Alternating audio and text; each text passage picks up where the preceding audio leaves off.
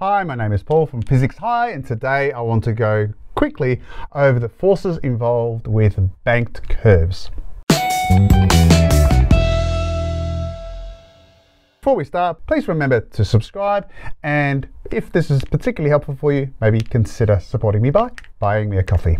Now, I do have a video which goes into much greater detail of banked curves, so today is going to be just a short version. Now, what is a banked curve? Well, we have a car that is going to go, and I'm going to draw it over here, that is going around a track that is circular.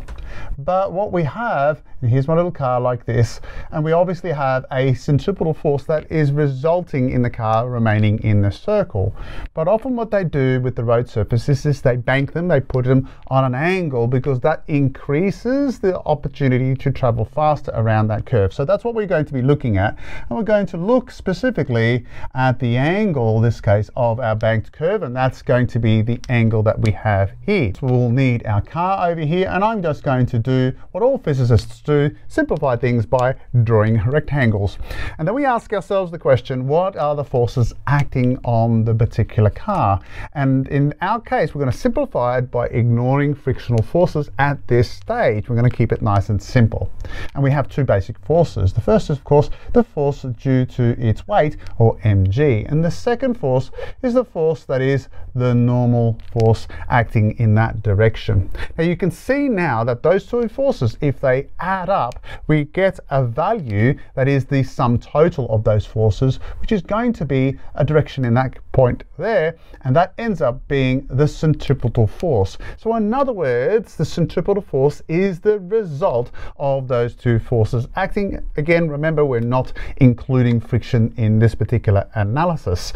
Now, how do we therefore combine those things? And there's a couple of ways that we can do this, and one of them is simply by drawing a nice vector diagram. And so, for example, if I have my vector of my normal in this direction, I have my vector of my mg in that direction, I then have my net force, which is Fc, in that direction, like so. And what that means is I can now actually work out mathematically the relationship with this, and that is because this angle right here happens to be this angle right there.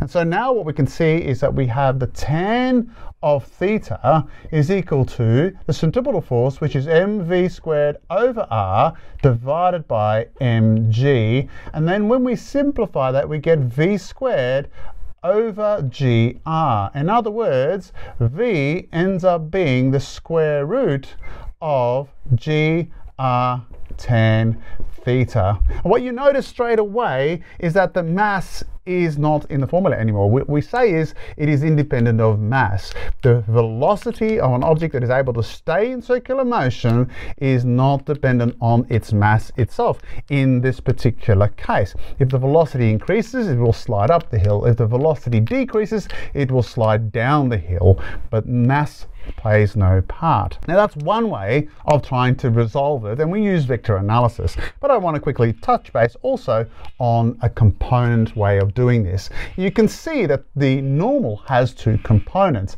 It has a vertical component. In this case, if this is angle right here is the value of theta, then this becomes theta as well.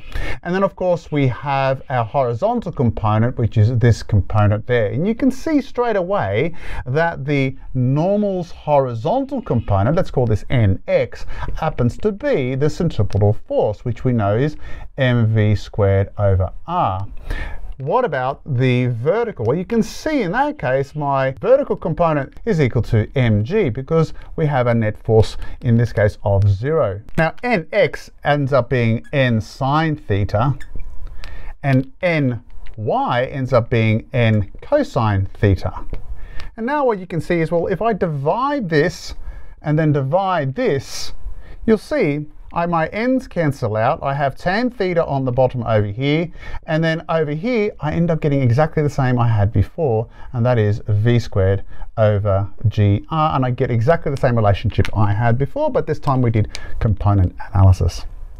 Now, if I were to add friction to this, this becomes a little bit more complex, and generally in high school, you don't necessarily need to be able to do that in exam conditions because it's a little bit more involved, but the principles is exactly the same. You would just simply add a vector of the frictional force direction. And in this case, it is either going up the plane or down the plane. Automatically, you actually get two scenarios that we need to explore, and it becomes more complex. But in this case, the frictional force is equal to mu times the normal. And in this case, you just add this to your component analysis. And I go through that in my more fulsome video, so check it out. I hope that has helped you understand banked curves. My name is Paul from Physics High. Take care and bye for now.